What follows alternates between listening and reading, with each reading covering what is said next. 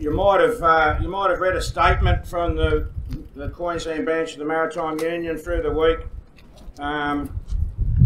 talking about how the MUA had our permit for a peaceful assembly retracted by the Port of Brisbane.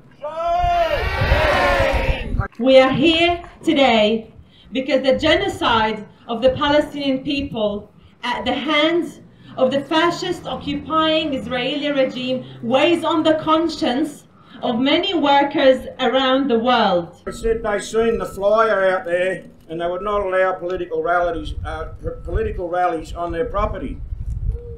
Shame. Well, it ain't your land, it's the Quandamooka land. Woo! And it's the land where the MUA and the fellow Q-Tough unions do our business. And where our members work. I acknowledge that we're standing on the solemn land of the Quandamooka people. And as I stand here for justice for the Palestinian people, I also stand for justice for the indigenous people in this country who have suffered centuries of brutal colonialism under the banner and pretext of civilization.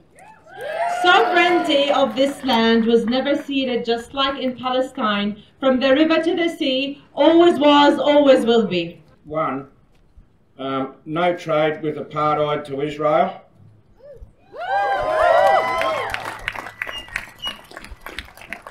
2. We call on the government to sanction Israel. And 3. Drop the charges of the MUA officials and protesters for standing up for the cause. It's been more than 7 months since our fellow unionists in Palestine have launched a call for unions and labour organisations around the globe to intensify our efforts to put an end to Israel's hegemony, to put an end to Israel's genocide in Gaza. Today, this is what working class solidarity looks like. This is who we are as trade unionists. The Federation of Trades Union in Palestine have called on unionists from around the globe to move beyond solidarity statements. And I'm telling you, solidarity statements have expired dates. They have expired now. Now is the time to act.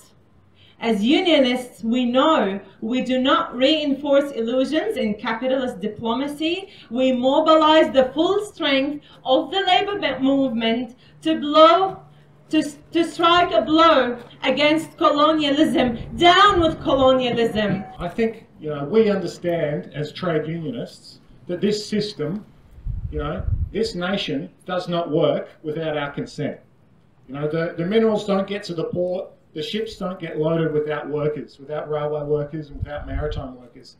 The cities don't get built without construction workers. You don't get food on your table without agricultural workers and truckies and retail workers. None of this works without our consent, right? And so when the boss tells us, in the union movement that they're not going to pay us a living wage and they're not going to pay us our fair share, we don't come cap in hand and go, please sir, can we live another day? No, we walk out the gate and we lock it behind us, don't we? So when the government says that they want to continue trade with Israel and they don't want to support the sanctions that we're calling for, what do we say?